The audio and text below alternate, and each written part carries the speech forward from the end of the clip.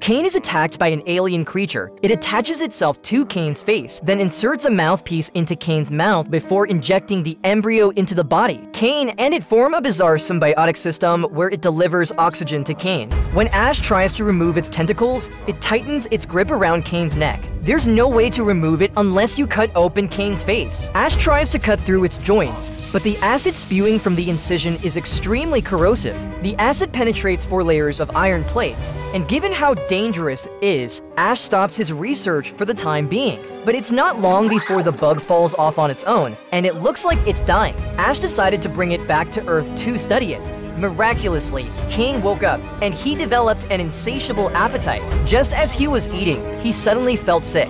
Cain writhed in agony, and a cloud of blood erupted from his stomach. Something seems to be coming out of him. A snake-like worm crawled